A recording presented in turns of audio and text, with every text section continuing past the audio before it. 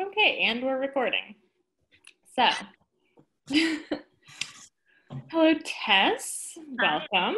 Thank you for participating in our Meet the Artist interview series. Who's your furry friend? This is Luna. She likes to steal my thunder. Luna, okay. So, how old were you when you started taking ballet? I was about 3.5. My mom had started taking adult ballet classes, which she had always wanted to do, and I wanted to do whatever she did. So I followed her to ballet class. She got bored with it pretty quickly, and I stuck it out. So you said you were 3.5. Yeah. So how old were you when you knew like this was what you wanted to do, you know, for a life, for a career? I think I started getting serious. It sounds crazy, but I think I started getting serious about it around 7. I think that's when it started to become training and not just a thing that I did. Right. And maybe around 12, at my studio, at around 12, we would have like conferences, mid-year meetings with our teacher. Mm-hmm. And at around 12, she asked me if I wanted to pursue dance professionally. And I said yes. And so then I was like on that track. So did the teachers at your school, were they able to help sort of help you navigate that process, that transition from student to finding a professional job? How did that work? My school, it was part of a conference group, I guess. It's called Regional Dance America. Yeah. And it was regional, so we were the Pacific region. There are many other regions. I think they've since left that, but it was a chance for lots of different schools, pre-professional schools, to meet, have a conference, take class from other teachers, and get scholarships to summer programs. So a lot of company directors would come to that as well. So my first job was with Sacramento Ballet, and the director at the time, Ron Cunningham, had a pretty close relationship with my school. We did one of his pieces when I was, a few times, but I was in it when I was 16 or 17, called The Incident at Blackbriar. And then he saw me at festival a few years later, or maybe just a year later, and offered me a traineeship when I graduated high school. Nice. So that really did like work for you. The system that it was designed for actually worked. That's awesome. It did. So it seems, it's great you mentioned Sacramento Ballet. So you grew up in Torrance, California, right? Mm-hmm. And your school, South Bay Ballet, is in Torrance or Torrance area? Yeah. And then you went to Sacramento, and then according to your bio, to California Ballet, which is in San Diego, mm-hmm. and now Smuin. Yep. So your whole career has been in California. That's right, yeah. Which I love. I think that's so great. Just goes to show how big a state it is. Lots of opportunities, north and south. Yeah, I never expected to be in California for so long. I love it. I think it's great, but ballet jobs, there are so few companies throughout the country. I was totally prepared to go wherever I could get a job. It just so happened that all the companies I worked for are in California. That's great. So I know you did compete at the International Ballet Competition. I didn't compete. I performed. You performed. Okay. So what is the difference? So through festival, so the International Ballet Competition in Jackson mm-hmm. was every 4 years. And through festival, the whole region did like a collaborative piece. So they sent their like 2 or 3 dancers from each school. I can't remember now, it was so long ago, a few days early to the festival. And Robert Kelly, who was director of Santa Cruz Ballet Theater. He probably still is. Also in California. Also in California. He choreographed a piece on us that was very cool. It was to just a jazz vocalist singing Summertime. Nice. So we had like no counts. The lyrics were always different. And it was like 8 couples and then 8 women. So, but a lot of it was unison. So it was a really good exercise in just like watching each other and dancing as a group. Do you wish you'd competed? Or do you wish you'd pursued competition at all? Or are you good with No. Okay. It always seems so different, but I have friends who've done competitions and really love them. And I know people who do them speak generally really highly of the experience, but I think a lot depends on personality. Yeah. At the time, I didn't have many issues with nerves or anything, but I hadn't done many competitions. I did one local competition when I was a teenager. The IBC was so big. It's an international competition.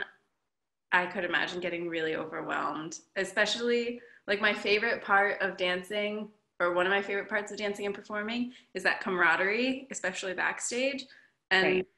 I guess I don't know because I haven't done many, but I can't imagine that you would have that same sense if you were competing against each other. So going back to your California career, starting Sacramento to California Ballet to Smuin, do you feel like those jobs have built on each other, sort of? Like, are you glad you started as an apprentice somewhere? Did that serve a beneficial purpose? And then has each company provided, a different? Absolutely. Sacramento Ballet coming in, I think I was the youngest dancer at 18. I grew up in the same studio my whole life, so I was very comfortable at home with my training. So Sacramento, because I already knew Ron, it wasn't a huge shock, but it was still quite a big difference. My ballet teacher had always told me that when you become a professional, you don't get corrections anymore. You're the person at the front of the room is not your teacher any longer. They're not investing in your overall growth. They're trying to put on a production. And thankfully that wasn't really true in Sacramento. Ron and his wife Corrine really did invest in us, and they were really tough on us, but it was an amazing company to join because they had a lot of different dancers. It was kind of similar to Smuin, where nobody looked the same, nobody had the same skill set. They weren't trying to build a corps de ballet that was identical. But they managed to take all these different dancers and personalities and body types and make a really cohesive, wonderful show. And we did a lot of classical work when I was there as well. How long were you there as an apprentice? I was there for 2 years. 2 years. But I struggled with a lot of injuries while I was there. My last year in high school, I had an injury, and then it kind of kept coming back. So I wound up leaving Sacramento Ballet because of that. I was injured like 3 times over the course of my time there. And it was the same injury every time. It was a different feet, but same injury. And so I wound up having surgery, and like going home to recuperate and thinking that I wasn't going to dance that year. But I had one of my friends from Sacramento Ballet had moved to San Diego the year before and started dancing for California Ballet. So I called them and asked if they needed anybody, if I could just like do Nutcracker with them. And they said, and they needed somebody for Swan Lake, actually. So I was able to retrain a lot there. And it it was a very different environment. A lot of the a lot of the dancers at California Ballet were there because they loved dancing, and we all had other things that we were working on as well. Whereas at Sacramento Ballet, everyone was there for Sacramento Ballet. We all spent time with each other. We didn't really have time for anything outside of work. And at California Ballet, we did have time. We had a shorter rehearsal day, fewer productions each year. And so everybody was focusing on different things in addition to our performing. So it gave me the time to, and the attention actually, to retrain my body, get some roles that I wouldn't have had elsewhere, and learn how to manage and handle those roles. Both companies, or all three companies, the community between the dancers has been really good. And I've learned that that's something that's really important to me. I don't want to be in an environment that's not supportive and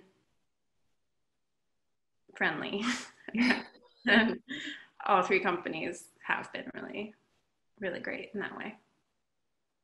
That's good. So I know you have been teaching in our online class program at Smuin, and I know you also teach elsewhere. When did you start teaching? And now I'm also interested to know, having had to do all that retraining with your injury, how does that influence your teaching? So I started teaching, I assisted class, like beginning level classes as a student. Okay. But I don't really count that as teaching. I had like a rough idea of how to train children from that, I guess, like how to give a broad correction that would trickle down and fix some other things. But I really started teaching when I joined California Ballet because I had time.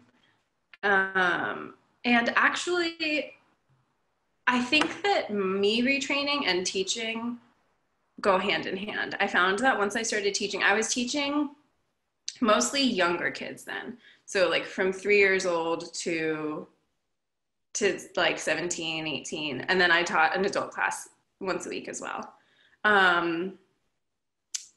But I found that teaching really made me evaluate my training in a different light.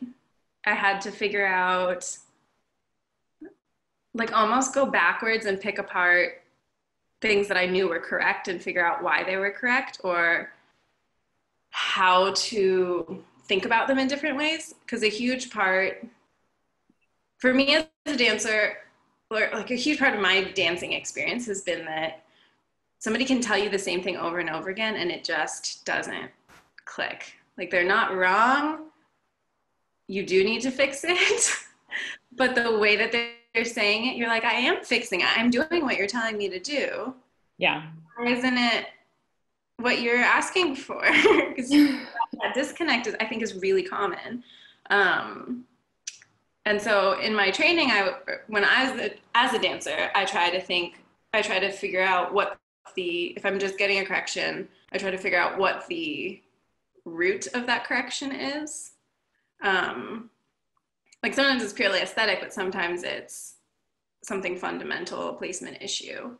And so figuring that out with my students as well, and how to I'll say some pretty ridiculous things probably when I'm teaching.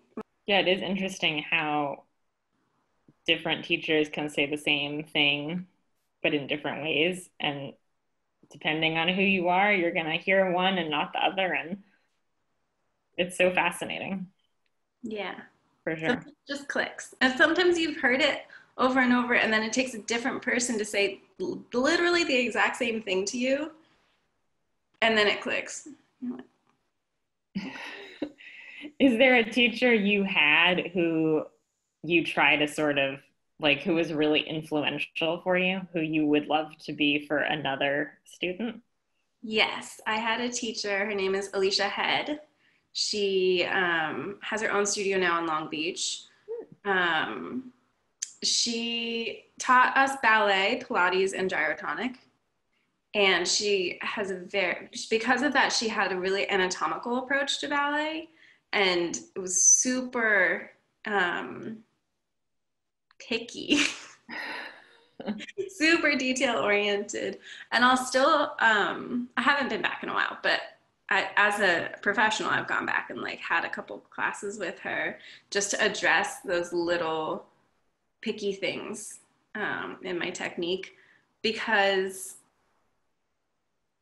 at least for my body, if I just try to make the picture, make the shape that I'm supposed to make, it's not always going to work or work consistently if I'm not actually using like internally doing it properly.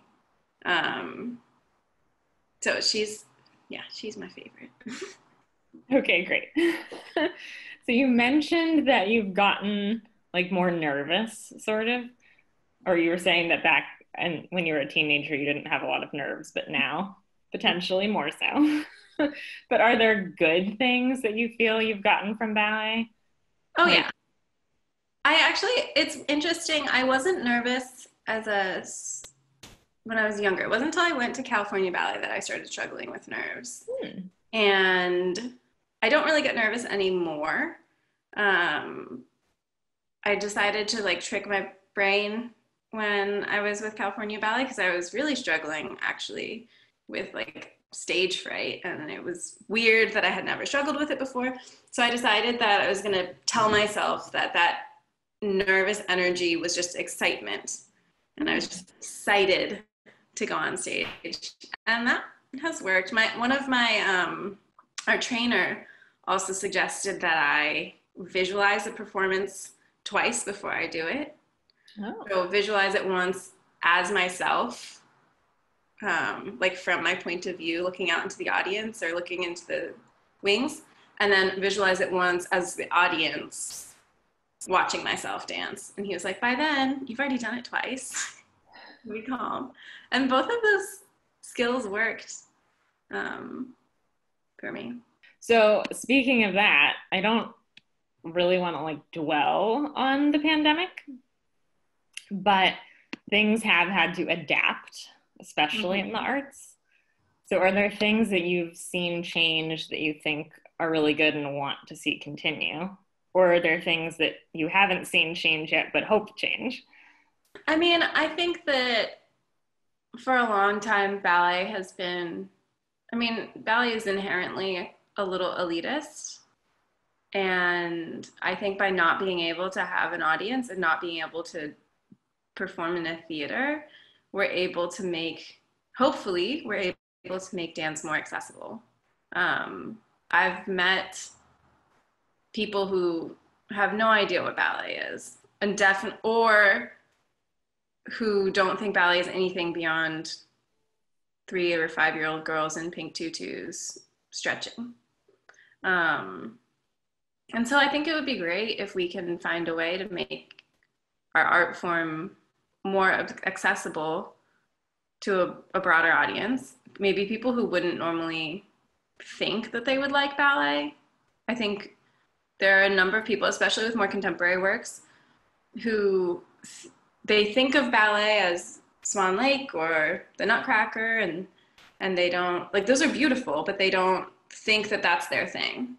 And then they see a mixed bill, somebody drags them to a mixed bill, and they're like, oh, actually I can get into this. This is pretty cool. This isn't what I thought it was. Because it's so hard to describe contemporary work to people because it's not a story ballet. I also think it'd be really cool if we can but do more collaborating with other artists, visual artists or musicians. So slightly speaking of pivoting from dance. So I feel like you have 2 key hobbies. I could be wrong: plants and sewing. Yeah, that'd be right. Correct? Okay. So did either of those start when you were in San Diego and had extra time? Both. Well, Not so much. Plants are mostly a San Francisco thing because the apartment I found here gets amazing light. And my apartment in San Diego got barely any. Actually, that's not true. I had a good outdoor veggie garden in San Diego. Here it's just my indoor jungle. And then the sewing, I learned to sew as a child, but I didn't really start sewing for myself until San Diego. The last time I was injured was very upsetting. It was 1 week before our show. Oh. We were doing like in studio run throughs, and so I knew what it was. So I think I only wound up taking, I was in a boot for 3 weeks, and then I took a little bit more time off to recover. I was very upset. So understandably, I decided to, I don't know why, I decided to try making my own leotards. And the first few were pretty weird. They got better. And I did that. I would just make them for myself, for my friends for a while. And then a few years later, we had a dancer choreograph show. And then I started making YGP costumes, which I loved because they could be so crazy. Like decorating a tutu, or I made a bayadere, the like 2-piece red like skirt and crop top costume. I made that, and I wanted to keep it after. Yeah, and now I sew everything. I just made jean shorts. Last question. Do you have either, you can pick, a favorite ballet related thing, like ballet you've danced or costume you've worn or choreographer you've worked with, or a dream ballet to dance, choreographer to work with, etc.? That's a very good question. I'm having a hard time picking one. You can do multiple.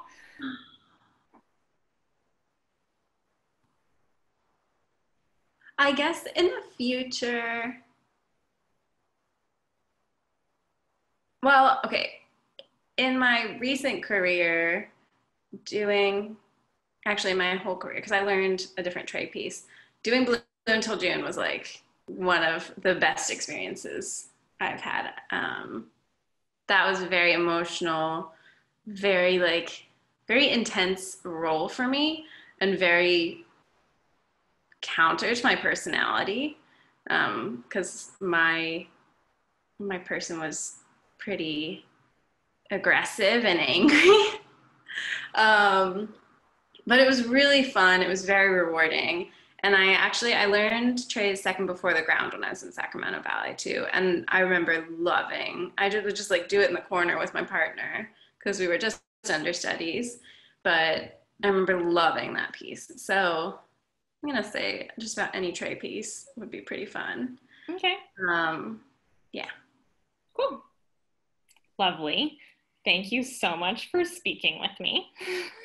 That wraps things up. Thank you, Tess. Bye.